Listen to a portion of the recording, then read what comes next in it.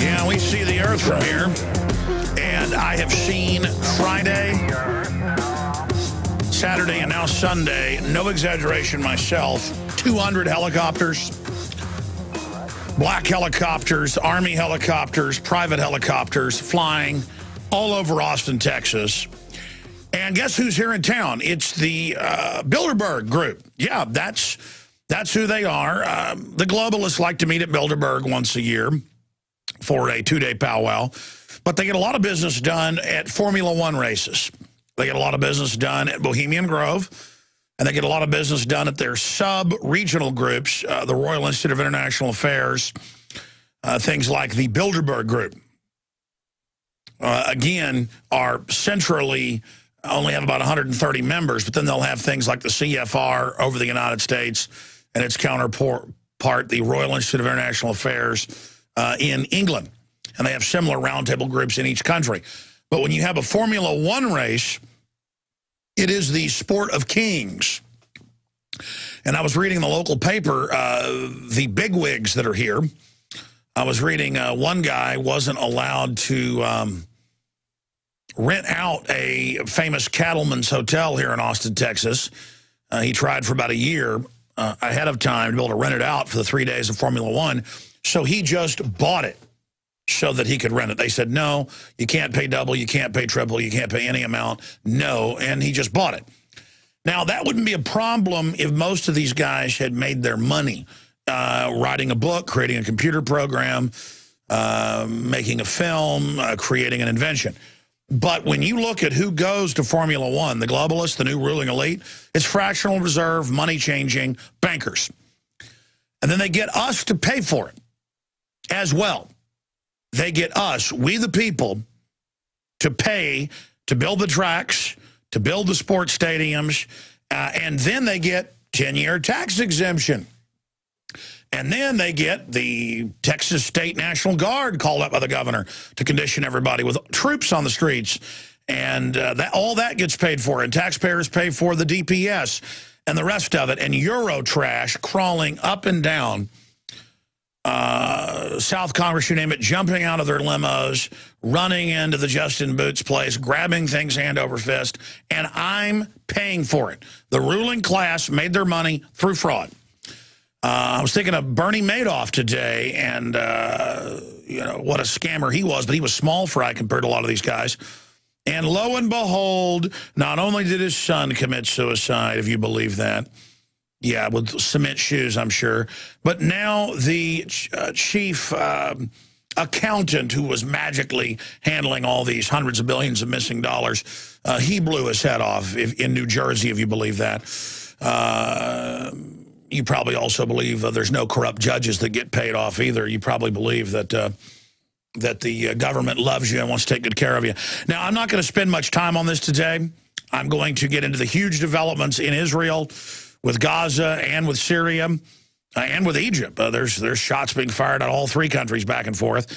And we're going to get into Ron Paul's speech. We'll play most of it in the second hour today. I was going to play all of it today, but that'd take about an hour and a half of total airtime because it's about 50 minutes long, just shy of that. So I'm going to air large portions of it, most of it, in the second hour today with moderate amounts of commentary from yours truly. But we're going to break down the fact that the election happened. They started imploding the economy like clockwork to then hold us hostage and say, give us new taxes or things will get a lot worse. And then the new taxes are given to the globalists and then things get worse. And they say, give us more money or things will get worse. And we're going to look at what's happening also with the bottom dropping out with all these new wars starting up. I mean, the wars against Iran began years ago. And the wars against Syria and all these other countries. But now it's going into a much higher gear, a hot war. We'll be looking at that. It's certainly a crazy time. Ladies and gentlemen, it is Sunday, the 18th day of November, 2012. I am your host, Alex Jones, and we are going to be here live, as we are every Sunday, 4 to 6 Central, 5 to 7 Eastern. Okay, wow, there is so much to cover here. I'm going to air large excerpts of Ron Paul's farewell speech that has really gotten a lot of attention, and even in mainstream media, because he lays out what an incredible tyranny this country is turning into and how fast the acceleration of corruption and decadence and evil by government is moving. There is a huge acceleration, and it sounds like a speech Alex Jones would give, yours truly. He calls them authoritarian psychopaths. He talks about a premeditated takeover. He talks about how we will be imprisoned and how we will be enslaved. You know, Ron Paul's very smart, and he studied a lot of history, so have I. He's been in Congress off and on for 30 years. He knows. And so do other statesmen, so do other historians. This is a fact. We know the path we're going down is designed to bankrupt us and turn us into financial slaves. And in the last segment of this hour, before we go to the second hour and come back with the Ron Paul speech, and I'll be here live as well with limited commentary in and out of the breaks playing it. So I'll be here live next hour playing that Ron Paul speech. And if you've missed it or haven't heard it, call your friends and family, tell them to tune in. It is extremely powerful. And I'm going to create a bibliography of the speech in the next few weeks, documenting every statement he made, and I'm going to put it to video with John Bound, who's going to work on it with me. John Bound out there on Sunday running the board, doing a great job with Dan Badandi and the rest of the Sunday crew. So we're going to, really enshrine this Ron Paul speech because it's extremely powerful and extremely cogent, and for 49 minutes lays it all out. So that is coming up. But before this hour ends, we sent our reporters out yesterday and today, and they have a audio report we're going to file here on air. Jakari Jackson and Marcos Morales with troops on the streets here in Austin and outside Austin for the Formula One race. And Formula One is the sport of kings. The new kings are foreign, money-changing, money-manipulating, Ponzi scheme kings. And that's who's here. And I've watched their helicopters anytime you walk outside. As I walked in today, 2 of them flew over. I mean, you walk outside for an hour, you'll see 50 helicopters. Because these people don't drive limousines to hotels full of hookers. They don't drive limousines to the mall. They land helicopters at helipads they've set up everywhere, all over the city. And helicopters land, and they get off with prostitutes and go into stores or go into a Starbucks. And the police sit there and block the road for them because they're God. And, again, my issue is I'm not into class envy. I'm all for you being wealthy and making your money with an invention, with research, with a book you write, with a skill you have. I absolutely admire people like that. These globalists who created 1.5 quadrillion in fraudulent derivatives garbage in the last 15 years have gotten our government, the European governments as well, to sign on to their debt. And the prostitute media, the prostitute Decepticon media, these con artists go along with this. I mean, did you know when you do a local bond, almost in every case it gets invested in some big slush fund, and they then go out and resell it over and over again and repackage it 10, 15, 20, 30, 40, 50, 60, 70, 80, 90. They found some derivatives repackaged, resold 120 plus times. Okay? Now, our debt's 15 trillion. We're told we're bankrupt because of the derivatives that the U.S. 2 years ago, Washington Post estimated $644 trillion. Look, I don't owe the $644 trillion, okay? And that's a fraud, and these guys created it. They didn't screw up creating these derivatives. No. They designed this, and they've written about how they designed it, and now they say they want 100 trillion. In fact, guys, print me AP or London Telegraph from last year's Davos, which is where these Bilderberg scum meet. F1's one of their other big meeting places, because they can use it as a cover when they're here engaged in all the different activities and their parties and the rest of it. Oh, we were here for F1. I mean, this is in the news, that global mafias come into town, just every form of trash. And it's even better. I get to pay for it as a taxpayer.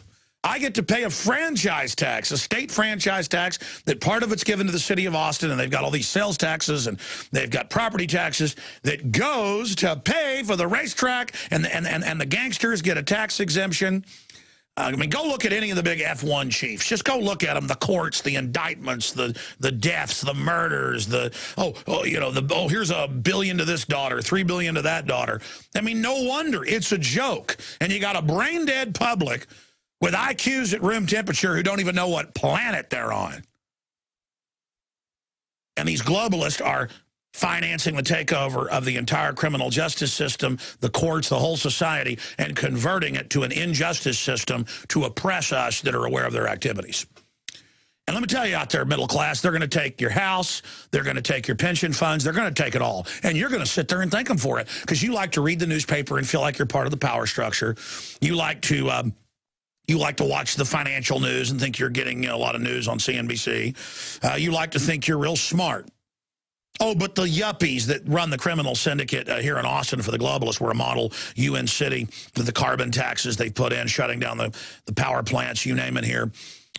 They're all exempt, though, when we get the rolling blackouts because of it, the central district and the government buildings here. We are the model city for the UN in the United States. We are the model of criminal government. All the yuppie scum got real mad when the helicopters were renting vacant lots in downtown and landing next to their houses.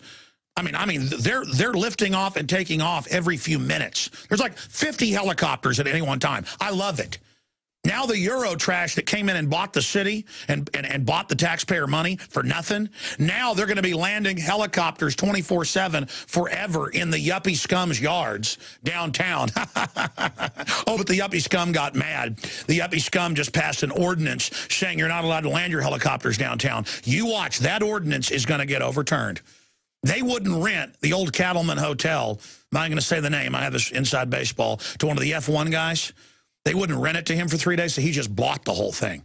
And you watch, they're going to crack the whip, and the city is going to lick their boot up one side and down the other. But the yuppies didn't like watching all the number 10 trophy wives and the trophy mistresses packing in and off those helicopters, not from the airport out to F1. No, no, no, no, no. No, no, no, no, no. They're fly them around if they want to go get a hamburger. And, of course, all these make-believe elitists, nobody that run the local crime syndicate, they like going to the hotels and the steakhouses and feel like they're the biggest guy in town. They don't like seeing multi-billionaires that have trillions in leveraged fraud money. They're really trillionaires, but it's all fraudulent. Don't worry, we've been signed on to it by the criminal class. See, the low-level criminal class that thinks they're the biggest game in town, woohoo, lordy, they don't like seeing Euro trash, their bosses. Okay, you know what? I'm already covering F1, aren't I? But I thought later I'd show you some of the news articles where Ecclestone gave $3 billion to one of his daughters this year as a gift. Yeah, oh, here, baby. And she's got the biggest mansion in the U.S. out in California. And then her sister's got the second biggest mansion, which, by the way, you paid for it. All over the world, governments paid for the tracks and gave them tax exemption. You paid for it, schmucks. I paid for it. But at least I know I'm getting raped. You know what I mean? So all that trash, it right now is out there at their stupid race. It's all real funny. And now all the sucker, yuppie, city council class, local governing class, you're all just going to get shoved aside because the globalists are taking Austin over. And you're going to have to sit there with your trophy wife when she's shoved aside, standing in the line at the bar, not getting in. Go drink some fluoride, you scumbag city council. All right, we're going to come back and tell you about the giant rollout of a new huge war, Israel, Gaza, shelling going back between Israel and Egypt, missiles coming out of Egypt. It's all going down. We're going to break it down straight ahead. Yeah, the globalists are in my city right now. In fact, they say more mega bankers, more hedge fund hyenas, more vulture scammers go to F1 racing than any other event, and that for days before and days after, they come in and have their political meetings. In fact, a lot of times, there'll be mysterious murders and things that go on, kind of like, one of these guys, the founder of NASDAQ, Bernie Madoff, you may have heard of him, his son committed suicide. Yeah, sure. And there are big oceans in the middle of the Sahara Desert. Those aren't mirages. And now his accountant blew his head off over the weekend. He's committed suicide. The New Jersey police said that. And again, if you believe that, I got a bridge I'm ready to sell you on the moon. But here it is, London Telegraph. World needs 100 trillion more credit, says World Economic Forum. That's the London Telegraph. And they say they want it through carbon taxes. And they say they want it not just from carbon taxes, right here in this article, but they want it from VAT. And what is Obama getting ready to propose? Bloomberg AP are reporting. Trillions more in taxes to pay foreign banks to pay off their derivatives that our government signed on to. That's not our debt. So they can fly around until 3 a.m. in the morning where I live visiting different prostitutes. Until 2, 3 in the morning, 50 helicopters in the air. Folks, you can't have, if you had a bar on 6th Street in the bar district, you can't have your music on anymore because the city's so tyrannical, you can't have music that's loud in the rock and roll district. But if you want to land helicopters everywhere you can, I'm sorry, I've got world news to cover. It's just having the scum here. I mean, I'm walking in, there's helicopters everywhere, and John Bowne goes, how is it having the globalists flying over? And I'm like, yeah, it's really irritating. It's one thing to go to Bilderberg or cover Davos. We send reporters to that. We're going to send more. Now, I mean, they've taken over my city. It just makes me want to throw up. Because these are the guys lobbying to have police states. These are the guys that laugh, like Ben Affleck saying, oh, I love the TSA, quote, grabbing people's bleep on Bill Maher when he's been, flies in a private jet. These are the people. At least he made his money as an actor. The globalists made their money stealing mine in almost every case. And then they're the ones setting a police state up so they're safe from me when everything goes to hell in a handbasket. See, when criminals take over, they want a tyranny in place so they can get away with it. And now let me move to our top stories. As you know, if you're a listener or if you follow the news, last Thursday, I called for the Second American Revolution to begin. And I said it is a peaceful, nonviolent, through the Declaration of Independence, the states have to pull out and then announce that they are using the secession power that's in the Declaration of Independence, in the Constitution, in the Bill of Rights, in the 10th and 9th Amendment, folks, read them, to pull out of the hijacked federal government. And I have articles right here in my stack where the globalists brag. In fact, we'll put some of these on screen. Just put the headline in, Bankers brag they've conquered the U.S. and Europe. And it's full of dozens and dozens and dozens of links to world leaders on video and our own leaders saying we've been conquered by foreign banks and they run things. So the federal government's been conquered. What is our redress? The states created the federal government. The states, just like mommy and daddy have the child's being bad, you ground them, you spank them, you discipline them. Again, bankers declare U.S. and Europe conquered, world government now an open secret, with countless video links to the head of the EU saying it, the head of the EU Central Bank that's part of the Federal Reserve, CNBC admits we're all slaves of central bankers. I can play these clips again. In fact, later in the week, I want to do another report where we just show dozens of clips of them saying it, because it's one thing to have an article. I want to put all the clips together, guys, and maybe even for like the Tuesday radio show, so people can hear maybe 30 minutes of New World Order clips. I know on one of those hard drives we've got over 200 world leaders saying we're under world government, get used to it. And it's world government where fraudsters, Ponzi scheme operators, create thousands of trillions of fake garbage, more than all the wealth in the world many times over, and then get everybody to sign on to it. Because the governments can be bought, these politicians, for a couple 100,000 locally, $1 million federally a lot of times. I mean, you look at the amounts of money, and they're like, here, I'll give you some of this fake stuff.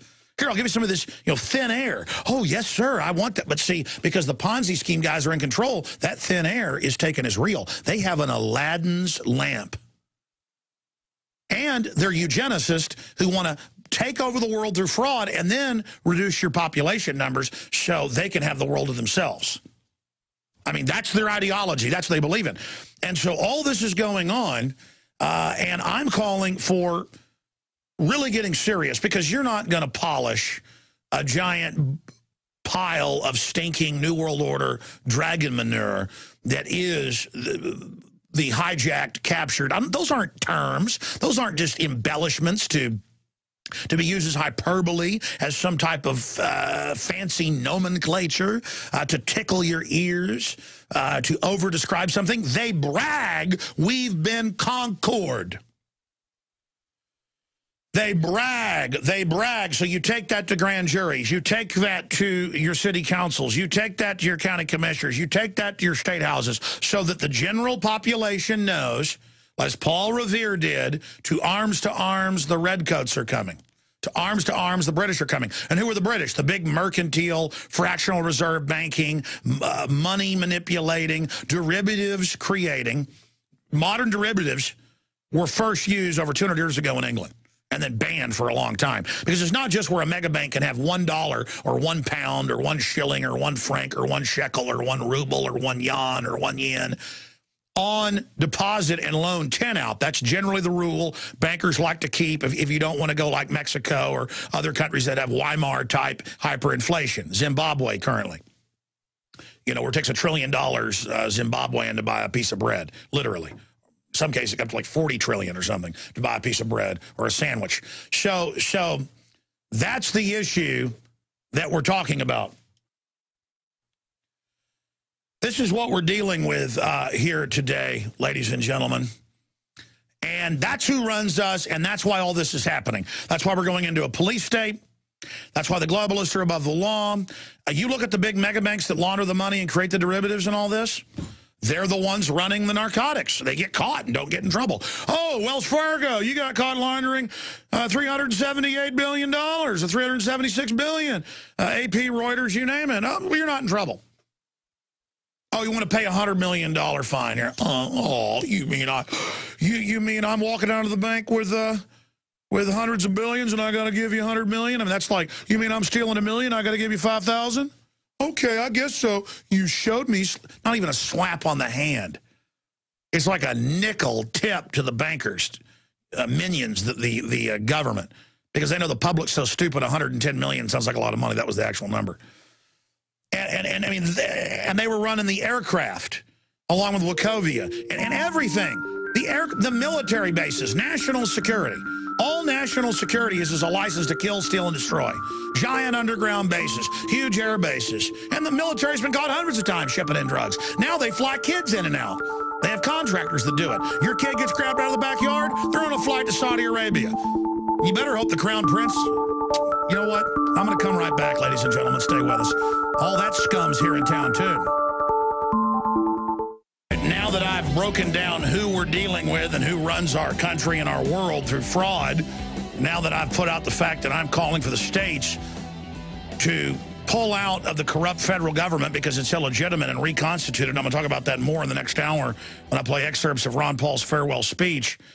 I want to make it clear, I'm not saying you're bad if you like an NFL football game. I just shouldn't have to pay for the sports stadium. I'm not saying you're bad if you like F1 racing. I personally like all sorts of race car stuff. NASCAR, F1, funny cars, Top Fuel, monster trucks. I like vehicles. I mean, I'm Americana. Who doesn't like vehicles? I don't like paying for it. And I don't like that this is the most elitist sport there is. And when I got cut off by the break, I was bringing up the Saudi royal family. You know, they're busily funding so many of the al-Qaeda groups. This is in L.A. Times, AP, Reuters, pull it up. I show it all the time, Washington Post. That's who's being used via NATO to attack Libya and now Syria and now all these other areas to get rid of Assad. Assad was not offensively causing any trouble. Al-Qaeda is literally 100 times worse than Assad. And now Hillary says we need to invade Syria last week because al-Qaeda is there. I mean, that is incredible. And of course they lied when they said that the Benghazi attack on the ambassador was a protest. Of course they knew it was al-Qaeda. That's who they put in charge in Benghazi. That's the first city they took over 2 years ago as a base to take over the rest of Libya. They used al-Qaeda forces out of Saudi Arabia and Egypt over the border from the east into the eastern city of Benghazi to take over the rest of the North African country. And they're still lining people up and murdering them and doing purges over there of Alawite Muslims, of Shiite Muslims, of Christians, and of blacks mainly. And the blacks can't be in Africa. Where can they be? So the point is, all of this is going on. It's totally immoral, and the system can only get away with it because the public is disconnected from reality. And we had all better hope that, one day the king of Saudi Arabia or the crown prince doesn't wake up and, decide to launch a big war with Iran, because that's what they're pushing for. And that's where we go to next. And I'll get more into my calls for revolution. It's time if you want it. They have cultural revolutions. They have economic revolutions. They have religious revolutions. They have velvet revolutions of modern Renaissance. That's what I'm calling for. But you've got to get out of the system. You've got to say no. Look, you build it, they come. NBC, CBS, ABC, Huffington Post, DrudgeReport.com, Alabama, Missouri TV stations. I've got a giant stack here. I mean, it's a big stack of 2 days of news with people picking up the fact that we've called for folks to videotape the TSA this next week, starting Monday, for the next 7 days, and to opt out of the body scanners, which they have now admitted in major studies, pull them up, cause cancer. We're going to add some more flyers up tomorrow with excerpts of the news and scientists where they talk about it causing cancer. Not just the old machines, the new machines. And the TSA admits it's legal and lawful to film them. You just can't interfere with what they're doing. So we're going to let them know we're the boss. That is a revolution of standing back up and demanding our rights. It is so elementary. It is so simple that if you act like a slave, if you act compliantly and you act like a criminal, which the system's trying to train you to do, then you will go into slavery. That's what all this is about. Now, I want to get into the top information, obviously, and the reason I haven't gotten into it for 37 minutes of airtime is because I don't even know how to address this. It's so huge. It's so big. It's so daunting. And it's so disgusting to see it happening. And it's such a complex issue that when this heated up last Thursday, Friday, Saturday, Sunday, we've posted articles on it from different perspectives. I've researched it, and as best I can tell, I'm now going to break down what's happening in the Middle East currently.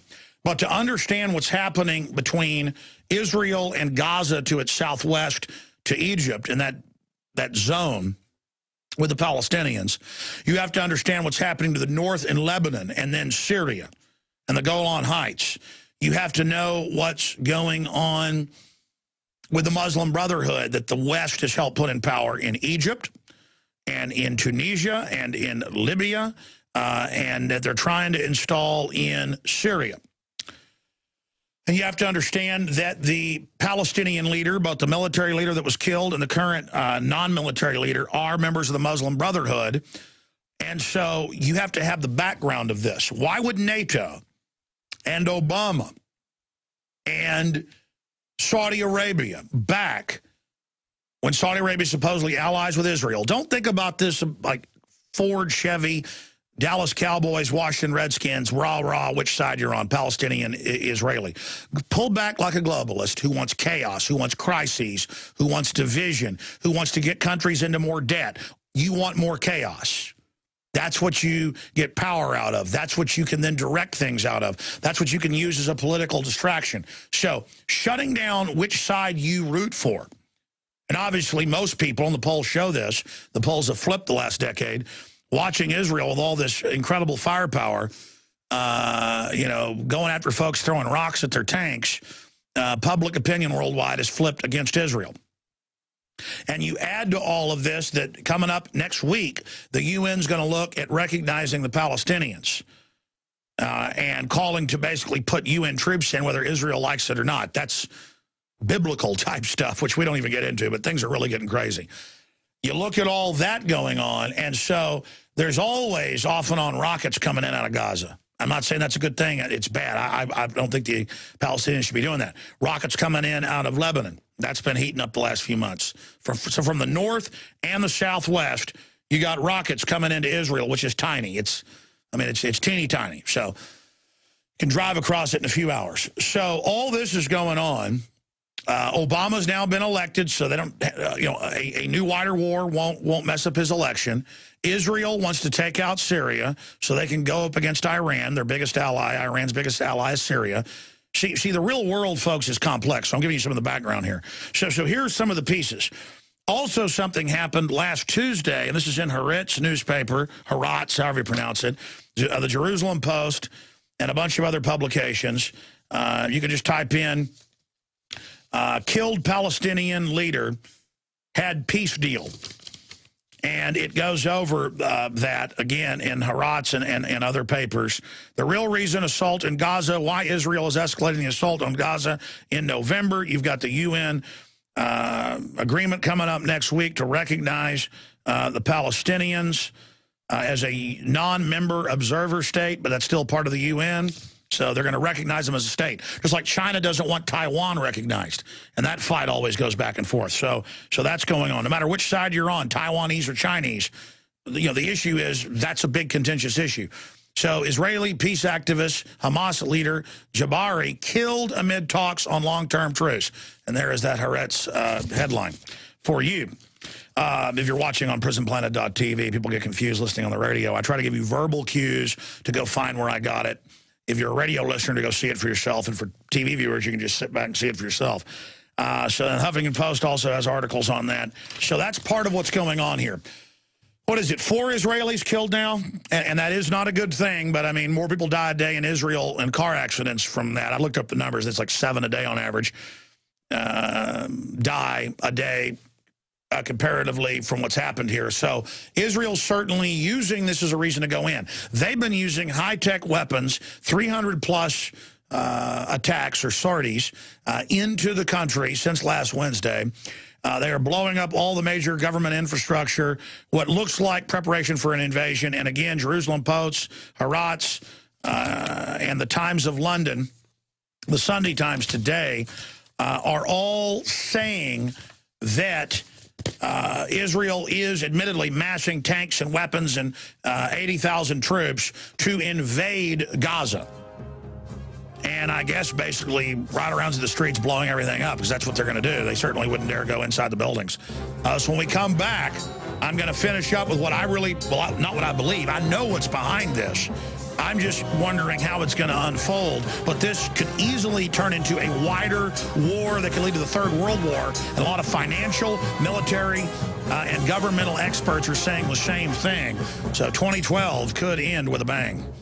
By the way, I'm going to get former top CIA analyst Ronald Reagan and George Bush Sr., Ray McGovern, on this week about the Gaza situation. He's been there many times. He's a top expert. I'm going to get Colonel Anthony Schaefer on, who ran the unit that was able to target bin Laden twice, but was ordered not to kill him in 2001. I want his take on it, so I'm just calling out here live on air what I want the producers to set up. We're going to be breaking this down in great detail, where I've got 3 hours tomorrow. But also what secession means. Not secession to form our own new country. The federal government's been taken over. We have to secede. The states have to pull out and say, we have the power to pull out. You're illegitimate. We want the private Federal Reserve out of here. We want the banksters out of here. We want the New World Order out of here, because they've set up a financial system. They want us in debt that's impossible to pay back. The entitlements are just the way to blame us. And entitlements are bad. The welfare is bad because it makes people dependent and creates a dependent class that will vote to take the middle class's money and give 90% of it to foreign banks, 10% as a payoff to the low-level folks that pull the lever in the voting booth to take my guns, to raise my property taxes. Do you understand how that works? The ultra-rich have always employed the poor to vote to take the people's rights. Happened in ancient Greece. I love that series, Rome. I don't watch a lot of television, but they had 2 series years ago, 4 or 5 years ago, of Rome, because it was so accurate. I've probably read 50 books or more on Rome and Roman history, and that's true. They would go and pay off the poor Romans with bread and circus. They literally gave them bread and a few pieces of silver a month and gave them free games if they would vote out the patrician class that was conservative, that had built the empire, that wasn't corrupt. You know, the Romans would execute you if you cheated on your wife when they first founded the Republic, because Rome had come out of these decadent kings, and, I mean, it was wild, the proto-Romans. They weren't putting up with it. And then they became all decadent. Same story that we're going through again. You know, by the end of it, people were marrying their sisters and brothers and marrying their horses and declaring themselves God by the Caligula Nero, you know, type situation in the 100 years after Christ. All that degeneration happened over 250 years. And how old's America? 235. We are right at the point that no country, no empire has ever gone past this. Nobody. Nobody. Nobody. And we look just like decadent Rome. And now decadent Rome says, you know, it's not the corrupt bankers. It's not the globalists that are the problem. It's Alex Jones. He says corrupt mega banks run us and there's going to be a world government. And I'm like, well, here's the Times of London, AP, Time Magazine, CNBC. I mean, I've had Nightline here going, you're a kook. You think there's a world government run by banks. And I go over to a computer and I go, well, here's all these world leaders saying it. Here's the Davos minutes. They're talking about a different world government than you, Alex. They play these mind games. They talk to me like I'm the general public and dumbed down. Folks, you don't have to be idiots. You don't have to be bamboozled. You can get as informed about the New World Order as you are about other issues. I want to briefly get into Formula One again because we have a report on it, and it's the group. They're here where I live now. They've come to me, and of course I'm paying for their event, a little crime syndicate meeting. All the race cars are just the background. But you look at what's happening. This is what's happening in Israel and with Hamas and Hezbollah and all the rest of it. There's no doubt that the West is putting radical Muslims in everywhere so they can blow them up later. I said a year and a half ago when they killed Gaddafi, or when they started the invasion, before they killed Gaddafi, I said, you watch, within 2 years, they'll be bombing all over Africa saying they're fighting al-Qaeda. They're already doing it. Didn't take a year and a half, 2 years. Within a year, they were doing it. We've got to have troops in African, in Libya because of al-Qaeda. The al-Qaeda our government shipped in. Same ones they shipped in against the Russians, against the Serbs, against everybody else. And the TSA says they want to grope my family because of al-Qaeda the government runs. They want to grope my family because the underwear bomber was put on the plane by the U.S. government. That came out on C-SPAN. I'm a weirdo. I watch C-SPAN. I read the Detroit Free Press when they were the only paper to report that the deputy head of the Secretary of State, the Deputy Secretary of State said, yeah, the government ordered us to put him on the plane. I had a witness who saw him put him on the plane. Of course I knew. Our listeners are everywhere now. And remember that, criminals. Remember, we're watching you too. So just because you got away with that, putting that drugged up idiot on there, doesn't mean everybody doesn't know now. Who knows how to tie their shoelaces, what you did.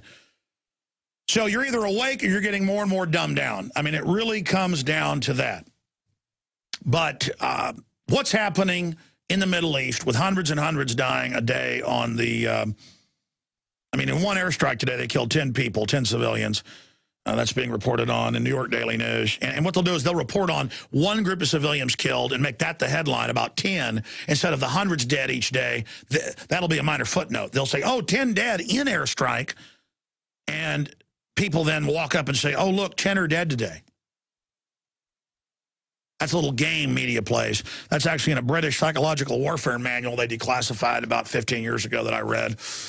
How they would do that, how if there was a British force taking over an African country, they use the example, and they say, you say you kill a few thousand people. Say you killed a couple, or mention one of the killings as the big headline, and people will not even notice the larger number later. So see, once you've read psych warfare manuals that are public, I mean, you just see the tricks every day. The war propaganda. Oh, look, at least 10 dead civilians and possibly top Hamas rocket mastermind killed Israeli airstrike in deadliest day. In one airstrike. In one airstrike. Of what, 100 a day they've been doing the last 3 days? And again, even if you support Israel and think it's great they're blowing them up, you're being lied to. You're being manipulated. Tell us hundreds dead. Tell us hundreds dead. Don't sit there and play that game with me, okay? You see, that's what's so frustrating when you're awake, as you see all this. What's happening? The West has kicked their dictator Hosni Mubarak out, put in radical Muslims in Egypt, put in radical actual al-Qaeda in Egypt, backing up the Muslim Brotherhood, put in total al-Qaeda. That's where they fly al-Qaeda flags at the courthouses in Tripoli and all over Libya now. Al-Qaeda's in full charge there, and they've got al-Qaeda that's taken about a third and they're attacking from 3 directions. there in Syria, north of Israel. So our government, let me say it again, is putting al-Qaeda in, because it's not our government. It's not that our government's anti-al-Qaeda pro-Israel or anti-Israel pro-al-Qaeda or whatever. They're totally cold-blooded. They want huge wars, death and destruction for weapon sales, for distractions in the media, and to be able to take over society. That's what's going on here. That's what's happening. And they've got a big, major economic worldwide meltdown about to happen, part 2. As I said they would do, once they got Obama and others in, now it's not an election issue, they can say, oh my gosh, we're going to go into total collapse, not just depression in Europe and here, if you don't give us unlimited money. And so that's what they're gearing us up to. They are getting us ready now to be politically distracted with a big Iran war, a Syria falling first, and terror attacks in Europe, maybe even here, Israel in a larger war. And by the way, that's not just Alex Jones saying that. I have a stack of articles here, and it's up at Infowars.com. Top economic advisors forecast world war. Washington's blog breaks it down. Kyle Bass, Larry Edelson, Jim Rogers, Mark Faber predict widespread war. And then it's got quotes from them all over the mainstream news saying when politicians are unpopular and when there's a depression, they always start a war. Yeah, World War I, World War II, the list goes on and on. And it goes on to say, trade wars always lead to wars. A continuation of bailouts in Europe could ultimately spark another world war, says international investor Jim Rogers. Mark Faber, the next thing the government will do is distract the attention of the people on bad economic conditions if they'll start a war somewhere. If the global economy doesn't recover, usually people go to war. That's Rogers. It goes on and on. And I've got military brass saying the same thing. I've got politicos saying it. Yeah, notice how suddenly Obama gets elected, the economy falls apart, and they say, oh, that's because people don't like Obama and they're afraid he's going to take jobs and it's too expensive. And that's part of it. But mainly it's because now the globalists don't even need to make money off of business. They just get trillions more out of banker bailouts when they threaten to implode the economy because they control it if you don't give them unlimited money from the taxpayer. And they can make that money up as derivatives, but they want to depress the taxpayer so you lose your farm, your home, your business, so they can come in with their fiat currency, with their fiat dollars, they've got unlimited, and buy you up for pennies on the dollar. You see, it's not about the bailout. The bailout's about getting you deeper in debt to them. So when you bail them out, you go into debt to them. Do you understand how that works? And then you're bankrupt, so they come back in and take over. And that's why they want a wider war. And Israel doesn't want the Palestinians to be recognized next week. That's the facts. We'll be back. All right, we're going to come back with large excerpts of Ron Paul's speech and then my brief commentary as we go out to break each time. And undoubtedly, guys, we haven't gotten a rebroadcast ready yet for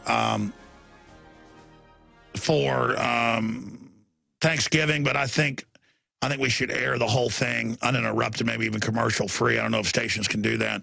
But I'm going to air a large part of it coming up with my commentary. Let me just say this, though, in closing on the whole Israel situation, because it's very complex. Israel is not one group of people. Israel is a very diverse group of people. Whether they're Ashkenazi, and there's many different groups there, or whether they're Sephardic Jews, Mediterranean Jews, North African Jews, who genetically many of them are identical to the Arabs. There's subgroups within them all, and there's at least 4 different types of Zionism. So people, over the years say, do you support Israel or not support Israel? And my issue is, that's like saying, why don't you like Barack Obama? Is it because you're a racist? It's just so dumbed down. Israel has been set up. Okay, that's the issue. And why was it set up? It was not set up to give the Jewish people a homeland. It was set up to be an aircraft carrier in the Middle East. I mean, you'd be a liar if you didn't say that. And then it's a set piece to play off the different governments. And if you look at Egypt, I mean, why did our government put the radicals in there? See, People go, well, that's Obama. He's a Muslim. Oh, yeah, right. He's CIA, folks. It's because they want to get a clash of civilizations going between the two sides. And you're like, yeah, but choose a side. It's like telling me choose a side, Republican or Democrat. And I'm like, don't you understand? From different perspectives, it looks like one side or the other's right. But do you get that the grand game is about playing them off against each other? And they're like, but pick the Cowboys or the Redskins. And I'm like, listen, do you understand? The whole thing is rigged. And until you de-emotionalize it and pull back and look at it, you're not going to go anywhere.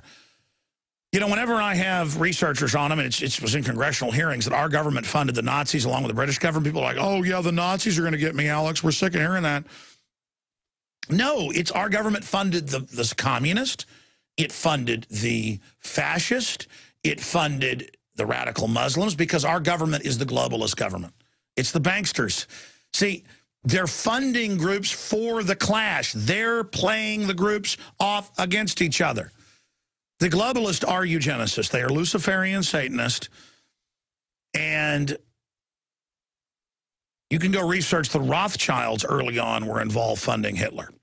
But some of the Rothschilds didn't escape France and got killed by the Nazis. That's on record. So these people conjure whatever is evil. And hey, if they think Hitler's taking over, they do business with them. If they think Lenin's taking over, they finance them, you know, to do it. It's the same thing. They just fund everything. They're pure opportunists. And I see the people that just absolutely hate Israel. It's their whole world. They have no intellectual acumen. They have no depth politically. They just say, oh, you're either want to destroy Israel or you're bad. And I'm like, destroy Israel? No one's destroying Israel. They've got 800 nuclear weapons probably. Conservatively 400. Most estimates are over 800. Submarines, high-tech cruise missiles, ICBMs, that's intercontinental ballistic missile, with MIRV, reentry devices. You know what that is? Better look it up. So Israel's not going anywhere. And again, ladies and gentlemen, if Egypt or if Jordan or if Syria or if Lebanon didn't want to use those Palestinians as political set pieces, they would let them into their countries. You know, those Palestinians want to get out. They won't let them either. They won't let them either because it's all this political football that they use. I don't like what Israel's doing. I don't like carpet bombing of civilians. I didn't like it when our government did it in other cases, and I think it's terrible. And long term, well, I mean, the globalists did eugenics experiments against 100,000 Jewish kids in Israel. All right, I'm going to get to most of Ron Paul's 40-plus minute speech he gave. On Tuesday, his farewell address that has made headlines across the world. It's up on the Drudge Report for an unprecedented, I think, 5 days. Never seen that before. So really tells it like it is about our criminal government. We're going to play large excerpts of that here in just a moment. Of course, Ron Paul was on with us last week. He'll be on with us very soon again.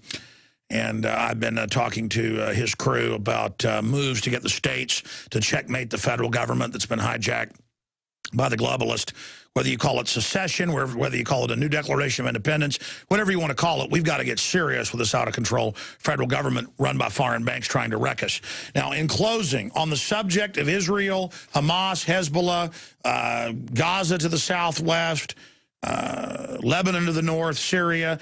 Israel's now exchanging fire with Syria. Turkey's firing into Syria.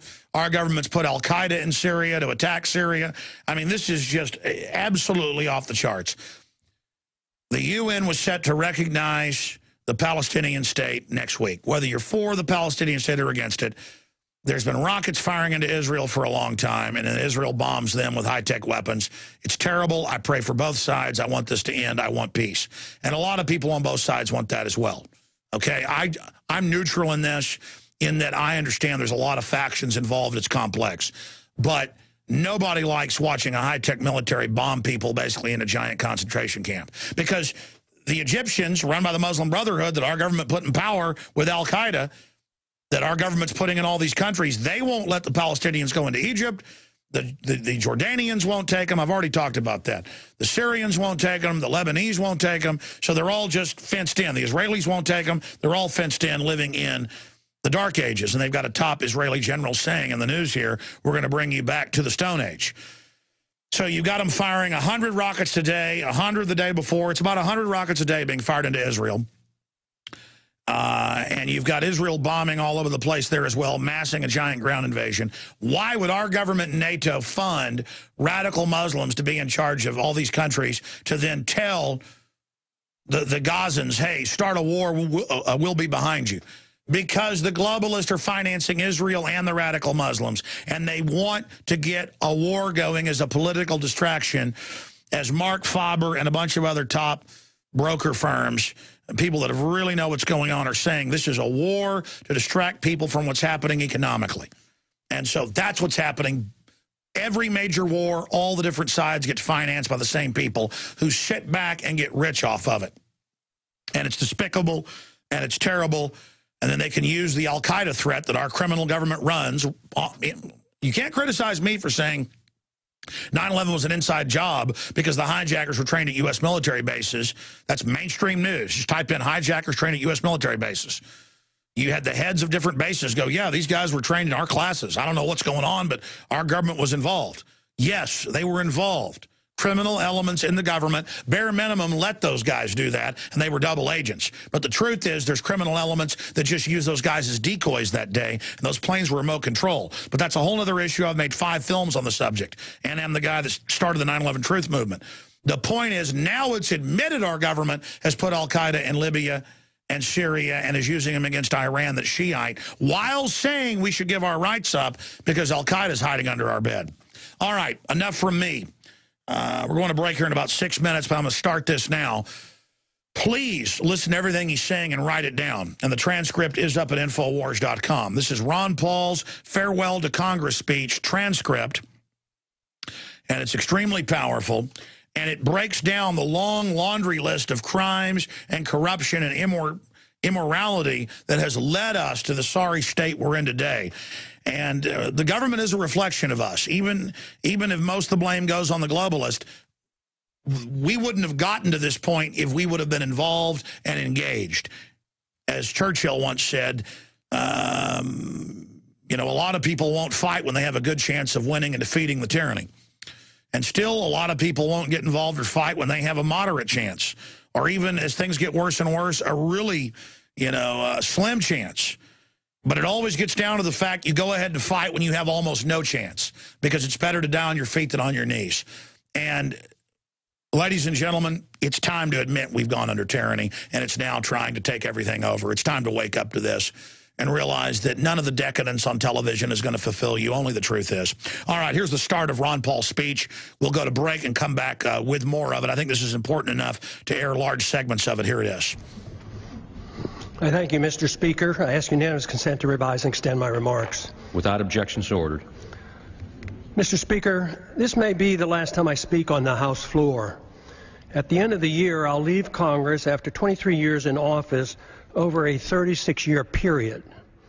My goals in 1976 were the same as they are today: promote peace and prosperity by a strict adherence to the principles of individual liberty. It was my opinion that the course of the U.S. embarked on in the latter part of the 20th century would bring us a major financial crisis and engulf us in a foreign policy that would overextend us and undermine our national security. To achieve these goals, I sought the government would have had to shrink in size and scope, reduce spending, change the monetary system, and reject the unsustainable costs of policing the world and expanding the American empire.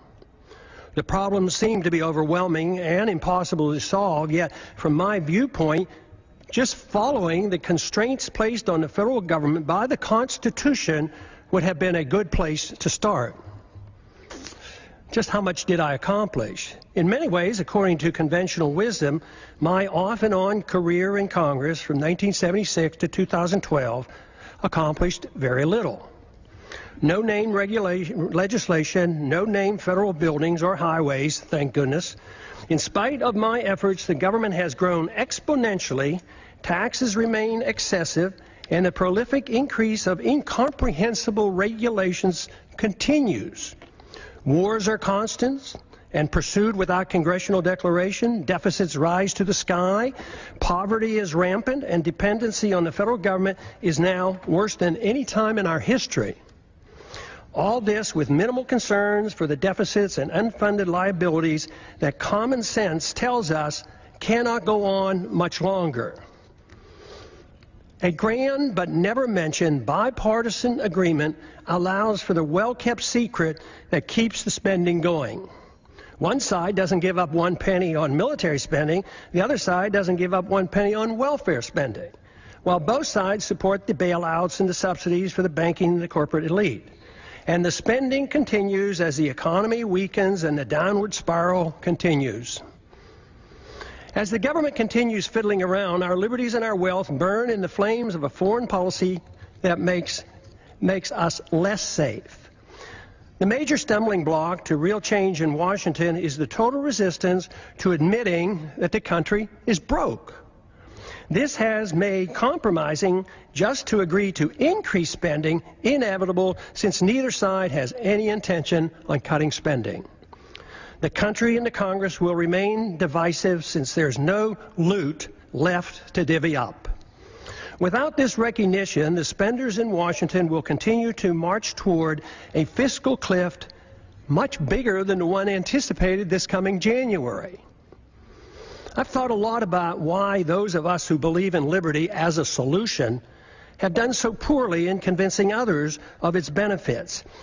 If liberty is what we claim it is, the principle that protects all personal, social, and economic decisions necessary for maximum prosperity and the best chance for peace, it should be an easy sell. Yet history has shown that the masses have been quite receptive to the promises of authoritarians, which are rarely, if ever, fulfilled. Should we have authoritarianism or liberty? If authoritarianism leads to poverty and war and less freedom for all individuals and is controlled by rich special interests, the people should be begging for liberty. There certainly was a strong enough sentiment for more freedom at the time of our founding. All right, let's stop there. Now, he explains and gives the numbers how mega banks get almost all the money and then give a tiny bit to the welfare recipients. He explains how it's the ultra-rich that are anti-free market against those of us that actually produce. The age of redistribution coming up. The only point that I would disagree with him on is one small point. I'll talk about that when we come back. Now it's the heart of the globalist F1 with all their hookers and crime syndicates flying helicopters around till 4 a.m. in the morning. I actually looked it up. They fly them to restaurants and things. Unbelievable. All taxpayer paid for, the stupid event. Unbelievable. That's globalism for you. The ultra-rich love big government because it takes your money. And as long as they give a few pennies on every dollar to the welfare queens, they'll pull the lever to take everything you got. Now, getting back to Ron Paul, he's about to break that down. Did you back it up about 10 seconds? Fantastic. Ron Paul's farewell speech. And again, he's going to be back on with us soon. He was on with us last week. Here's the deal. He says the American empire. And technically, yes, it's the U.S., it's the American empire. But the globalists brag how we're paying for it. We're getting the blame for the 160 countries we're in, all the wars, and our boys die. We pay for it. But we don't get the oil. All we get is the hatred. Oh, yeah, we don't get the Iraqi oil. We paid to take Iraq over, so Europe got it. It's the same thing. It'd be one thing if we were a corrupt, evil empire, but we actually got some of it like the British Empire. No. You just pay for mega banks to have a government and an army to enforce what they want to do. So it's the globalist empire, and America is like a Hessian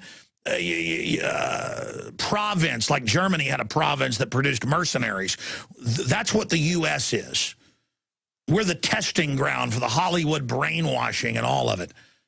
Let's go ahead and go back to Congressman Ron Paul and his historic speech where he gets into the age of redistribution, authoritarianism versus liberty. Here it is. Authoritarianism or liberty.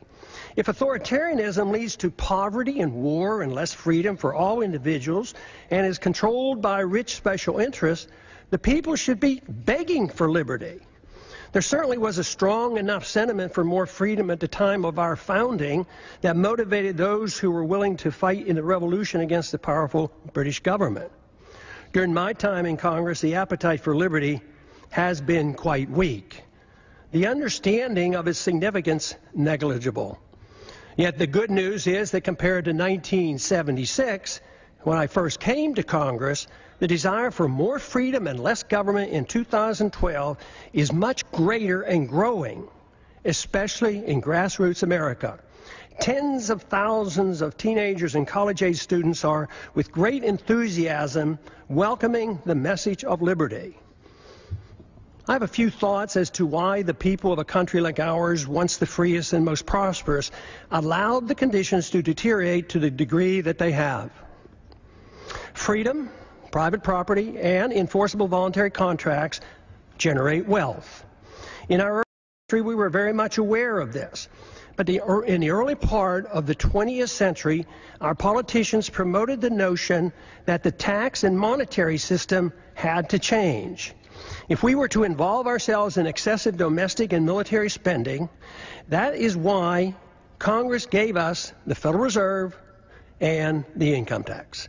The majority of Americans and many government officials agreed that sacrificing some liberty was necessary to carry out what some claim to be progressive ideas.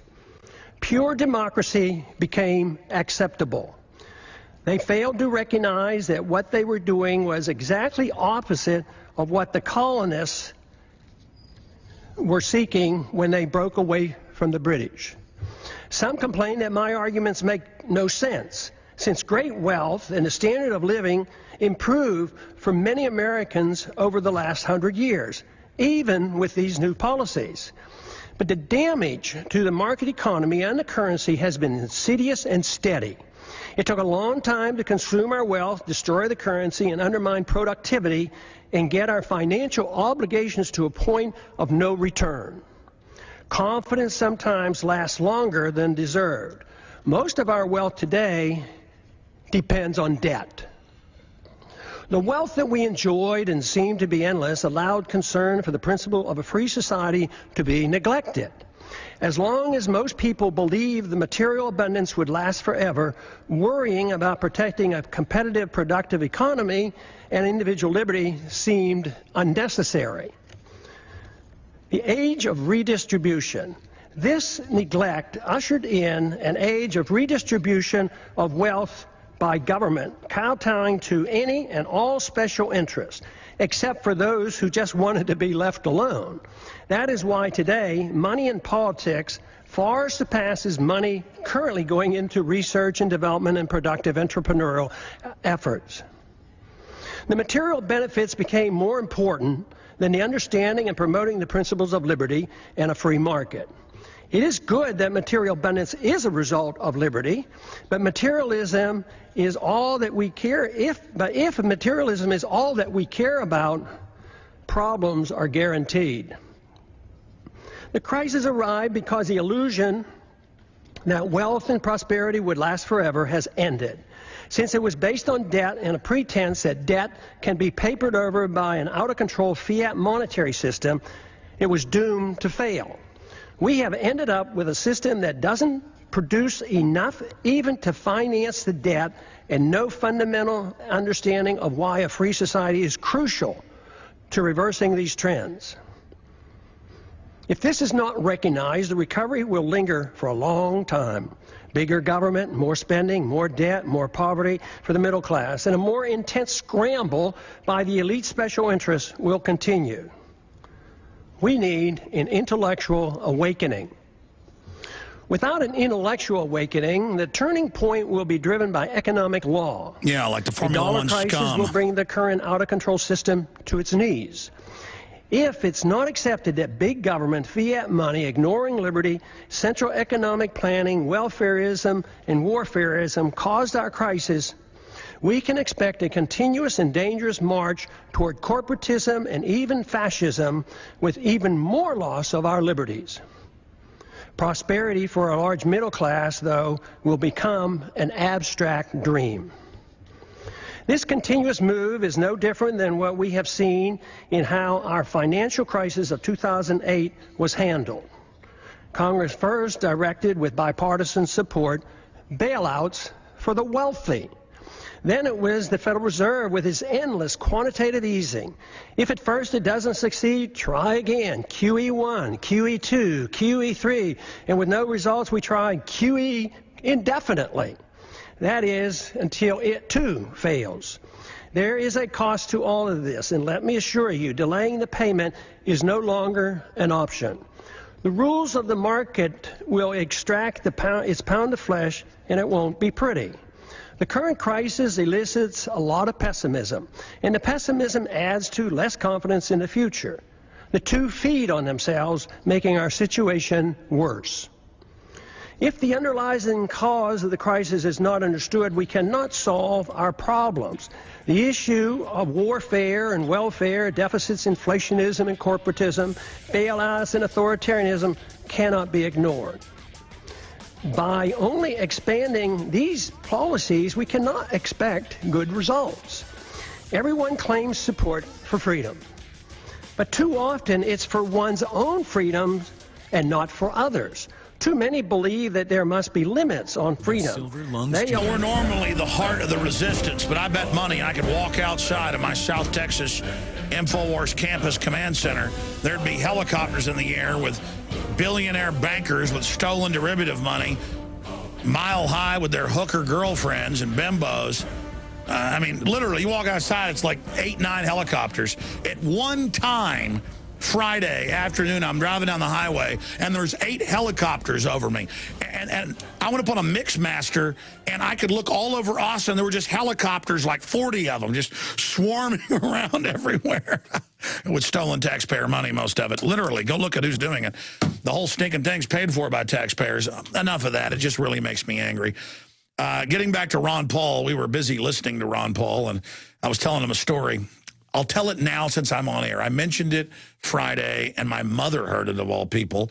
And I'm not bragging that I'm some great guy. I love Aerosmith, liked him since I was a kid. Aerosmith, quite a few of them are listeners, and Joe Perry dedicated his last solo album to me.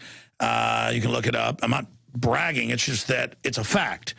And they invited me out to be backstage and front seat Formula One tickets. So I'm busy telling John and Wes and Dan out there, yeah, I bet the listeners think that I'm, just mad I'm not in the helicopters and mad that I'm not at Formula One. They'll never know. And meanwhile, Ron Paul goes to break. So we didn't have any music going out to break, but I'm sure you'll survive. And that's my point. I've been at Hollywood parties with the A-listers, and it's nothing. I want freedom. That's what I'm lusting after. I'm not bragging, hey, Alex Jones, I'm a big shot too. These globalist bankers, why do they have billions of stolen dollars and still want to prance around like peacocks? And I'm not knocking Aerosmith. I mean, they play music. They play to crowds, great music. I think that's fine. Crowds aren't bad. It's these globalist events.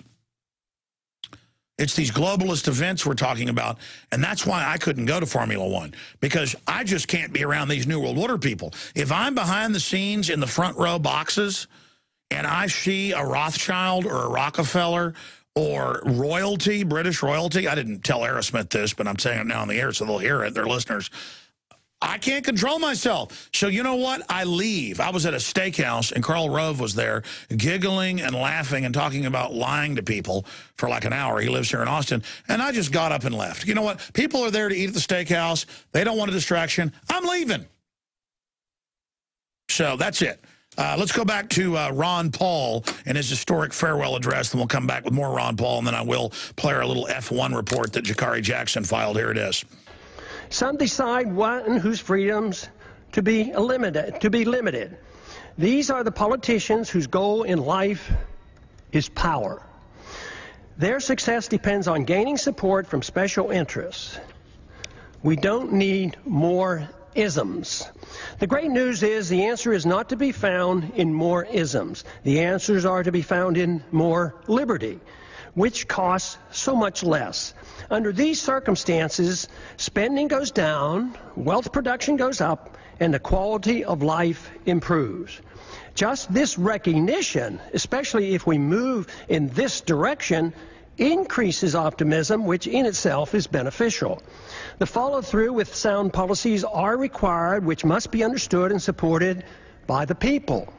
But there is good evidence that the generation coming of age at the present time is supportive of moving in the direction of more liberty and self-reliance. The more this change in direction and the solutions become known, the quicker will be our return to optimism. Our job, for those of us who believe that a different system than the one that we had for the last 100 years has driven us to this unsustainable crisis, is to be more convincing that there is a wonderful, uncomplicated, and moral system that provides the answers. We had a taste of it in our early history. We need not give up on the notion of advancing this cause. It worked, but we allowed our leaders to concentrate on the material abundance that freedom generates while ignoring freedom itself. Now we have neither, but the door is open out of necessity for an answer. The answer available is based on the Constitution, individual liberty, and prohibiting the use of government force to provide privileges and benefits to all special interests. After over 100 years, we face a society quite different from the one that was intended by the founders. In many ways, their efforts to protect future generations with the Constitution from this danger has failed. Skeptics at the time of the Constitution, was written in 1787, warned us of today's possible outcome. The insidious nature of the erosion of our liberties and the reassurance our great abundance gave us allowed the process to evolve into a dangerous period in which we now live. Dependency on government largesse. Today, we face a dependency on government largesse for almost every need. Our liberties are restricted and government operates outside the rule of law, protecting and rewarding those who buy or coerce government into satisfying their demands. Here are a few examples. Undeclared wars are commonplace. Welfare for the rich and poor is considered an entitlement. The economy is overregulated, overtaxed, and grossly distorted by a deeply flawed monetary system. Debt is growing exponentially. The Patriot Act and FISA legislation passed without much debate have resulted in a steady erosion of our Fourth Amendment rights. Tragically, our government engages in preemptive war, otherwise known as aggression, with no complaints from the American people. The drone warfare we are pursuing worldwide is destined to end badly for us as the hatred builds, for innocent lives lost and the international laws flaunted. Once we are financially weakened and militarily challenged, there will be a lot of resentment thrown our way. It's now the law of the land that the military can arrest American citizens, hold them indefinitely without charges or a trial. Rampant hostility toward free trade is supported by a large number in Washington. Supporters of sanctions, currency manipulation, and WTO trade retaliation call the true free traders isolationists. Sanctions are used to punish countries that don't follow our orders. Bailouts and guarantees of all kinds of misbehavior are routine. Central economic planning through monetary policy, regulations, and legislative mandates has been acceptable policy. I have a few questions. Excessive government has created such a mess, it prompts many questions. Why are sick people who use medical marijuana put in prison? Why does the federal government restrict the drinking of raw milk? Why can't American manufacturers rope and other products from hemp? Why are Americans not allowed to use gold and silver as legal tender as mandated by the Constitution? Why is Germany concerned enough to consider repatriating their gold held by the Fed for her in New York? Is it that the trust in the U.S. and dollar supremacy beginning to wane? Why do our political leaders believe it's necessary to thoroughly audit? Why do our political leaders believe it's unnecessary to thoroughly audit our own gold? Why can't Americans decide which type of light bulbs they can buy? Why is it the TSA permitted to abuse the rights of any American traveling by air? Why should there be mandatory sentences, even up to life, for crimes without victims, as our drug laws require? Why have we allowed the federal government to regulate commodes in our homes? Why is it political suicide for anyone to criticize AIPAC? Why haven't we given up on the drug war, since it's an obvious failure and violates the people's rights? All right, let's stop right there. We're going to go to break and come back with the rest of his whys. And he does ask, why is it political suicide to criticize AIPAC? Whether you love Israel or hate what Israel's doing, it is true that that is one of the few special interests that if you don't endorse them, they come after you. And I think that's wrong, because AIPAC represents a foreign power. All right, when we get back, we'll continue with his why, one of the most powerful parts of the speech. We've only gotten to like half of it. He gets into world government and how America's been hijacked and taken over in his conclusion. The full video is at Infowars.com. Stay with us. You know, the Ron Paul speech is 49 minutes long. If you want to be technical, 48 minutes, 51 seconds. And maybe on Thanksgiving, I'll air the whole thing. Or Friday. I think I'm taking off next Friday, too. But with the weekday show, because it's so important. But I want to play the whole thing, be able to analyze it, talk about it. We'll take 2 hours to cover his speech. We'll tape a show, an original show for Friday. I'm going to do that tomorrow after my show. After the weekday show, I'm going to take that. I'm going to tape a whole show for Friday, or at least 2 hours. It'll take 2 hours with all the breaks and my comments to air this whole Ron Paul speech. 'Cause I got a whole bunch of other stuff I want to get to, but here is Ron Paul continuing with why. Why does our country, land of the free, home of the brave, do this? Is it political suicide for anyone to criticize AIPAC? Why haven't we given up on the drug war, since it's an obvious failure and violates the people's rights? Has nobody noticed that the authorities can't even keep drugs out of the prisons? How can making our entire society a prison solve the problem? Why do we sacrifice so much getting necessarily involved in border disputes and civil strife around the world and ignore the root cause of the most dangerous, deadly border in the world, the one between Mexico and the United States? Why does Congress willingly give up its prerogatives to the executive branch? Why does changing the party in power never change policy? Could it be that the views of both parties are essentially the same? Why did the big banks, the large corporations, and foreign banks and foreign central banks get bailed out in 2008, and the middle class lost their jobs and their homes? Why do so many in the government and the federal officials believe that creating money out of thin air creates wealth? Why do so many accept the deeply flawed principle that government bureaucrats and politicians can protect us from ourselves without totally destroying the principle of liberty? Why can't people understand that war always destroys wealth and liberty? Why is there so little concern for the executive order that gives the president authority to establish a kill list, including American citizens, of those targeted for assassination? Why is patriotism thought to be blind loyalty to the government and the politicians who run it, rather than loyalty to the principles of liberty and support for the people? Real patriotism is a willingness to challenge the government when it's wrong. Amen. Why is it claimed that if people won't or can't take care of their own needs, that people in government are able to do it for them? Why did we ever give the government a safe haven for initiating violence against the people? Why do so many members defend free markets but not civil liberties? Why do so many members defend civil liberties but not free markets? Aren't they the same?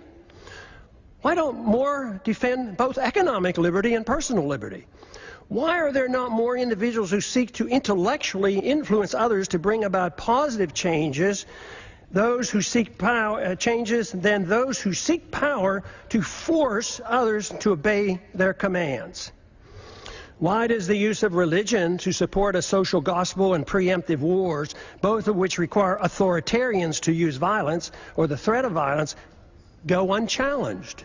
Aggression and forced redistribution of wealth has nothing to do with the teachings of the world's great religions.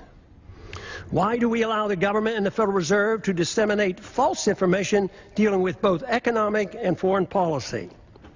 Why is democracy held in such high esteem when it's the enemy, when it's the enemy of the minority and makes all rights relative to the dictates of the majority.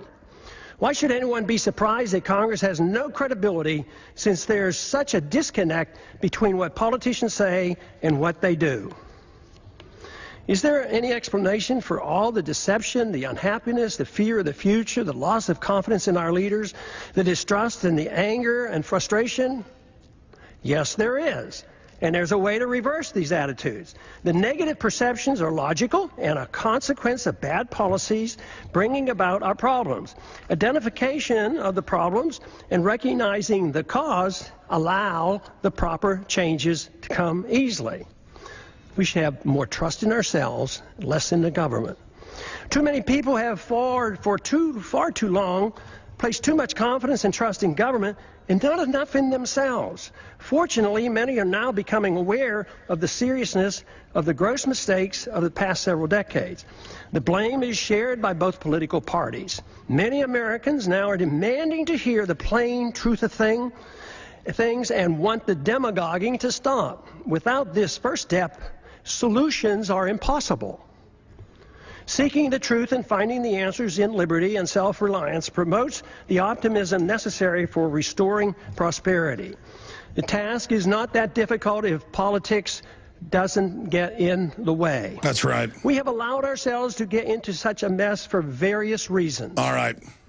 I will air the entire speech with my commentary coming up during the week. We aired about half of it, or close to half of it. Look, I want to do a whole piece with Ron Paul's speech showing video and articles over everything he talks about so people can see, illustrated with images, what he's talking about backed up. I was talking to a Ron Paul insider just a few days ago, and he was telling me about 3 big things Ron Paul's going to do as soon as he's out of the Congress, which is in the next month. And it's going to be very, very exciting. I'll just leave it at that. But certainly going to be big news when it comes out. But I would say this, he calls the drug war a failure. And I know Ron Paul's been on the show. He's given speeches saying the CIA brings in most of the drugs. It's not a failure. We have the largest prison population in the world. They made the drugs illegal to keep the price up. They arrest the low-level dealers, but the users go out and rob houses, sell their bodies, you name it, to be able to pay 100 times what the drug should cost to attain it. It's just criminal business people that figured out by making things illegal, they can make larger profits off of it. So decriminalize now. That will shut all this down. Why torture? Why are we saying torture is good, but we can't trust North Korea because they torture? Why is the government spending $20 billion a year plus, admittedly, paying to put anti-gun, anti-family, pro-Obamacare messages in the media? If you didn't know that, if you wonder why every sitcom or drama has anti-gun, anti-male, pro-socialism, pro-abortion messages, your tax money pays for that. You're being brainwashed by state-run media. And he calls it state-run media, but I wanted to flesh out what Ron Paul meant by state-run media run by authoritarian psychopaths. He says that in the speech coming up. Also, why is CPS, according to the Justice Department's own numbers, Child Protective Services, 5 to 7 times more likely to physically or sexually abuse kids? Why aren't they under scrutiny for that? Well, they're the government, of course. We roll over and think government's God in America today. We think the American virtue is groveling to uniforms, groveling to bureaucrats, groveling to weird people with crazed looks on their faces who can't wait to grab our kids and take them to some dungeon and rape them. I mean, that's what we've become. Why is our government funding Al-Qaeda? I mean, it's in the LA Times and dozens of other papers that the CFR 2 months ago, big globalist group that runs America, said, the Bilderberg regional government said, we need Al-Qaeda. We're going to use them against all these Shiite and secular Muslim countries.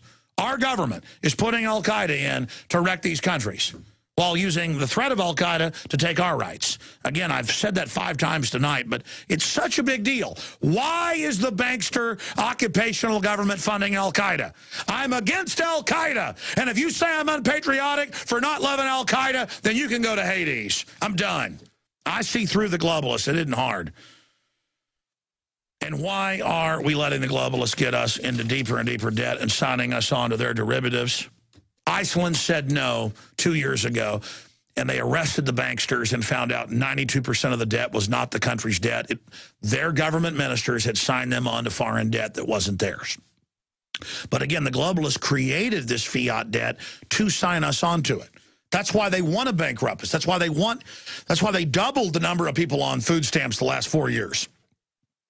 They want a dependent, lazy mass that loves the television, loves the media, and thinks Barack Obama's their friend, when Barack Obama is a projection, a hologram, a front man, a globalist, a puppet. I will cover all this and more throughout the weekday show, 12 noon to 3 p.m. Eastern, 11 a.m. to 2 p.m. Central. If you don't have a local AM or FM in your area, we're over 140 affiliates now, XM 166. You can always listen to the free podcast at Infowars.com and watch the free video feeds that get posted on YouTube, or subscribe and see it all live at InfoWarsNews.com. You can also subscribe and get our magazine and give it as a gift. Great job, crew. See you back tomorrow, Lord willing.